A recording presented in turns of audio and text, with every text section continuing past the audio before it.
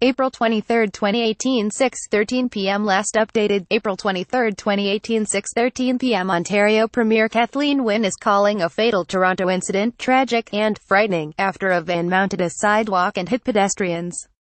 Prime Minister Justin Trudeau said in the House of Commons that his thoughts are with those affected. Toronto police say 9 people are dead and 16 are injured after a van mounted a sidewalk in North Toronto, hitting pedestrians. Police say the driver of the van has been arrested. Share tweet, share email.